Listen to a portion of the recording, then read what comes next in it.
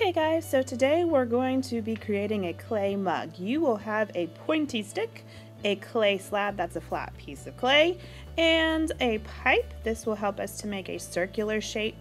You'll have some texture plates as well as some different clay tools to use in the boxes on the tables. You will also have some different stamps that you can use as well to make some really cool textures.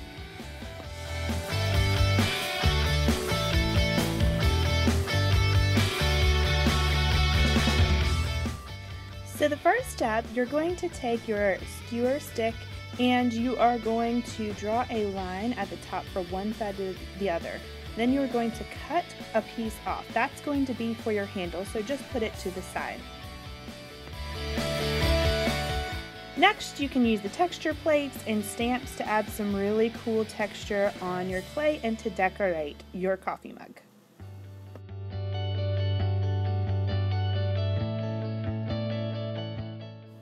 When you have some texture and you're happy with your decorating, you are going to take your clay and you are going to roll it around the piece of pipe that you have. Make sure that your piece of clay lines up with the bottom of the pipe, and make sure that where the pieces of clay join together, you smooth it to make it one piece. Next, we are going to be adding the handle.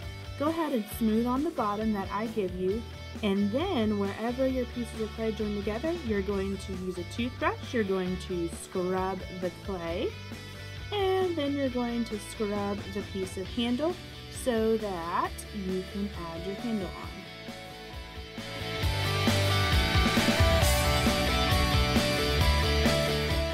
Where your handle attaches, go ahead and smooth the clay together like one piece, and then fold over your handle to make the half heart shape and smooth the bottom together as well. You can also smooth out the sides of the handle if they get a little crackly whenever you are putting it together.